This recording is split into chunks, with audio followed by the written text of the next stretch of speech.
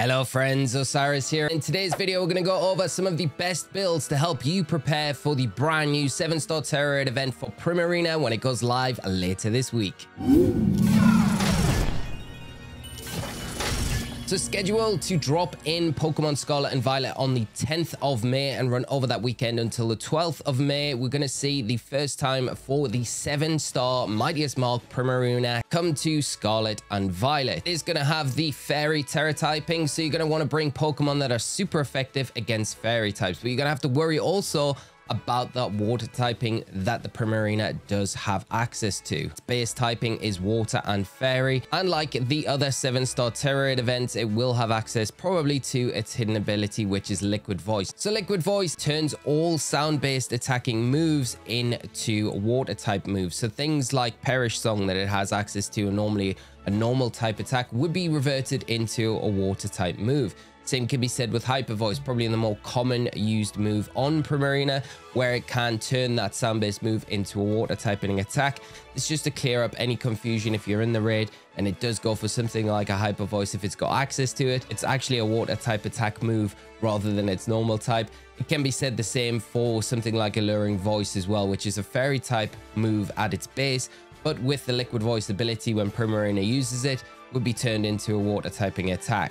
Will have that 30 times multiplier to its HP stats, so very similar to what the Meganium had. It's going to be pretty chunky to take down. It's got good base HP and a good base special defense. It's weaker on its defensive side as well, so it might be something to consider going into this match. And primarily, it is going to be a special attacking Pokemon. I can't really see it going down the route of anything with a physical type attack. So when preparing your Pokemon for this raid, it's probably better off to invest in that special defense stat than any defensive stat, because that's likely a path that we're going to see the PRIMARINA go down. For expected attacks we can see on the PRIMARINA, things like Hyper Voice, that's going to take advantage of that Liquid Voice ability. You're going to have Moonblast. It's going to be probably the strongest fairy type attack that it does have access to. Now, Alluring Voice is another alternative fairy type attacking move that it does get access to, but because of the Liquid Voice, I probably would say that it's not likely to have that. And if it does have the Alluring Voice, it does have a nice secondary effect, but it would be a water type attack because of the Liquid Voice turning that sound-based move into a water typing attack. It's a little bit confusing, but the reason why I've listed it here is because it does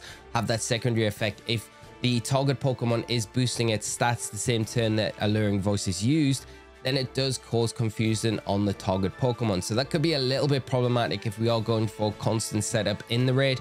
Just something to bear in mind and keep a thought of if it does have access to it going into this raid. Ice Beam and Blizzard are definitely options that I could see PRIMARINA using. It gives it a decent attacking option against grass types that you could potentially bring against this Pokemon.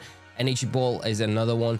It could be a bit of a problem for coverage, because especially if you're bringing maybe a water type Pokemon to this match to better deal with those big water type attacks that could come out from the PRIMARINA, then that is going to be coverage that gives you a bit of a headache. And then Sparkling Area, which is its signature water type attack, which really we might see it used, but we might not as well. The only secondary effect that that move has is that it does cure burn on the target Pokemon once it is hit. But other than that, it doesn't really get too much other coverage move from an attacking point of view. So this is pretty much what you're going to be looking at. Shadow Ball you could pigeonhole in here as well, but I don't really see any benefit of PRIMARINA with the Fairy Tera typing running Shadow Ball in general, other than maybe if you want to counteract Goldingo, which could be maybe possibly an option you could bring against this PRIMARINA. Setup options that it does have access to are going to be Calm Mind is going to be able to boost its special attack and special defense by 1 stage every time it uses it. Amnesia boosts that special defense stat by 2 stages every time it uses it. You've got the field effect of Rain Dance as well to boost those water type attacks that it has access to. Charm is something that we may see to nullify the attack stat on our side of the field by 2 stages. And we could maybe, if we see that as an option on the PRIMARINA, take advantage of that with some of our Pokemon picks. Then Haze as well is another option where it can nullify any stat boosts on the entire field. So that could be a problem if we are trying to set up against it. But all in all, I don't really see anything outside of this array of options on the PRIMARINA. It's a very good Pokemon in general, very good defensively and very good offensively. So it's going to have a nice mix. Might be a bit difficult to take down, but it all comes down to when it nullifies the stat boosts on our side of the field, stat drops on its side of the field. and of course when the shield goes up, which we won't know until the raid event goes live later this week. So jumping into game, these are some builds that I've put together that I feel like are going to be very strong against the Primarina. Of course, like we've already mentioned, you can't be 100% sure until the raid event goes live, but these are probably going to be some Pokemon that I would expect to do well when the Primarina goes live later this week, especially for soloing in game. So the Slowking-Galar is going to be the first one that we're going to mention today. Going to have access to Sword and Shield or the DLCs to have access to this Pokemon. Unfortunately, it's not available in the base games of Scarlet and Violet. But with that Poison and Psychic typing, it gives it a really nice complementary typing against the Primarina and what it can throw out against you. Poison is the Tera typing there, Shell Bell is the held item, and it is going to be level 100. And just make sure that you do hyper train all of those IVs so they're all set to 31 to maximize attack and defensive capabilities. The moveset is going to be Sunny Day, Nasty Plot, Acid Spray, and Sludge Wave. You can change the Sunny Day to Amnesia if you would like to. I just prefer the Sunny Day because it gives you a bit more stability as a field effect, rather than something like Amnesia that can be nullified quite early on in the battle. But depending on how the raid interacts with us, that might be something that we change later on, and something that I just want to make you aware of that you can change if you feel like it would be more beneficial throughout the raid. The EV spread that we've got on the Slowking is going to be 252 EVs in special attack and special defense, with the remaining 4 EVs in that HP stat. Basic premise is going to be get your Sunny Day up and then just start spamming the acid sprays. That'll reduce the special defense on the Primarina by 2 stages every time you use it. Remember, it will work through a shield as well. And then you can set up those nasty plots to boost your special attack by 2 stages every time you use it. So 3 of those, and then fire off the Sludge Waves once you have Terrassalized into that Poison Tera type. You've got the Shell Bell to help with recovery there. So the Slowking, all in all, feels like a very solid option against the Primarina. So that's the first one. We'll have to see how it does later this week when the event goes live, but it's probably going to be the first thing that I take in to test when the raid goes up.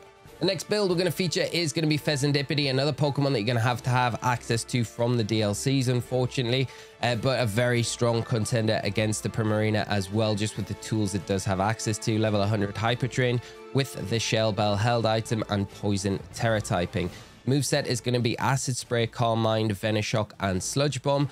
The ability Toxic Chain, and again the same EV spread that we had for the Slowking, with the 252 EVs in special attack and special defense, with the remaining EVs in HP. So the basic idea again with the Fezandipiti is going to be going for maybe Calm Mind turn 1 or 2. It depends when the stats are nullified on our side of the field. It might be better to kick off the raid with just going for acid sprays to initially start, where you're going to utilize that to reduce the special defense on the Primarina, then get your Calm Mind set up.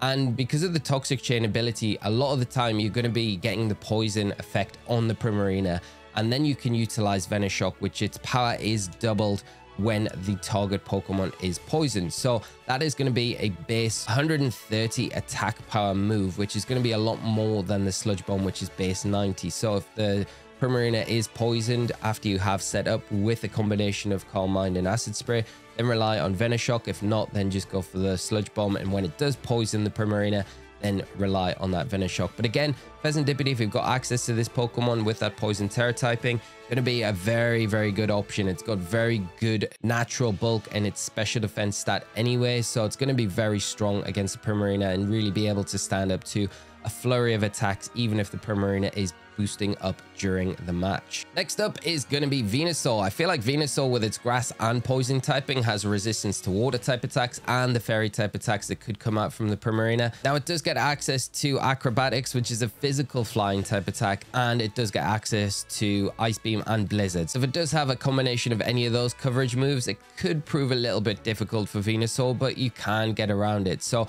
it's just knowing what the moveset's going to be in the Primarina and then deciding on which Pokemon's going to be right for the job. Venusaur, otherwise, if there's no ice or flying coverage, is going to be perfect going into this raid. Have the Shell Bell as the held item. It's going to give us a line of recovery. Poison Tera typing there, level 100 Hyper Trained, with the moveset of Sunny Day, Growth, Acid Spray, and Sludge Bomb. Chlorophyll is going to be the ability that's going to boost our speed in the sun when it's active on the field, with an EV spread again of 252 EVs in special attack and special defense, and the remaining EVs in speed with a modest nature. So the basic idea of this set is turn 1, get that Sunny Day up. It's going to activate your Chlorophyll ability. It's going to weaken the water type attacks that are coming out from the Primarina.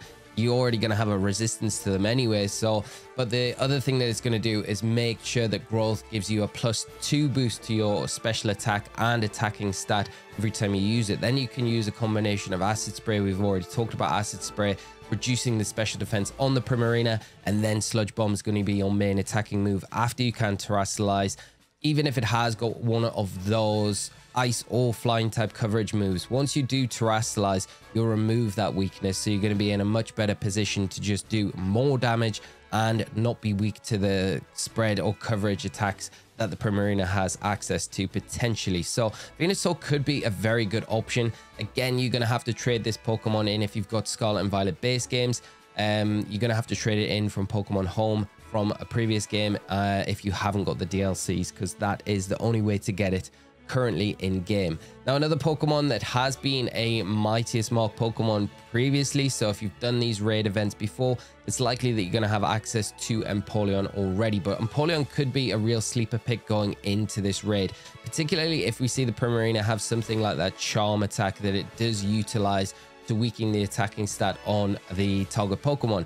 So every time it uses that, you'll be able to really take advantage of it with the competitive ability that the Empoleon has access to, because the charm will lower our attack by 2 stages, but the competitive will activate and boost our special attack by 2 stages. So that's going to be a really nice way if we do see the Primarina try to weaken our stats.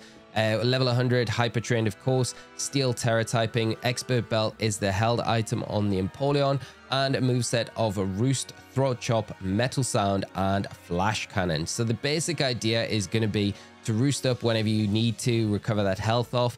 Throat Chop is a really interesting dark type attack, so whenever you use this for the next 2 turns after that, Primarina is not going to be able to use any sound-based attacks. So stuff like Sparkling Array, Alluring Voice, and Hyper Voice all fall into that category. So you could really cut out a lot of potential from the Primarina if it has got access to those attacks. Then you've got Metal Sound as well, which is going to reduce the special defense on the Primarina by 2 stages every time you use it. Just be aware you're not going to be able to use Metal Sound if the shield is up on the Primarina early on in the battle. So that could be a little bit problematic. And then Flash Cannon is going to be your main attacking option, which you can utilize with the high special attacking stat that the Empoleon has access to, and then in a combination with that Metal Sound disruption that you have access to.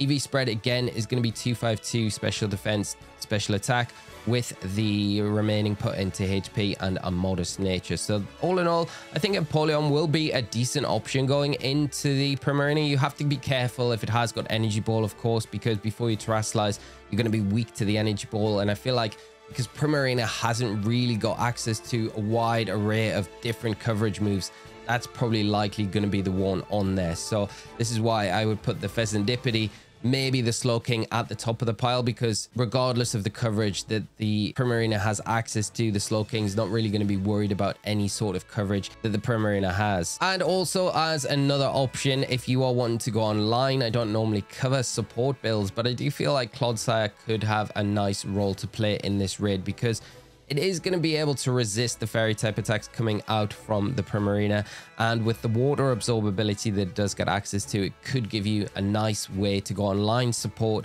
fellow players to be able to beat this Primarina as a collective. Probably not going to be something you want to use as a solo build, but if you are wanting to go online, I think Clodsire could be a decent option for this raid.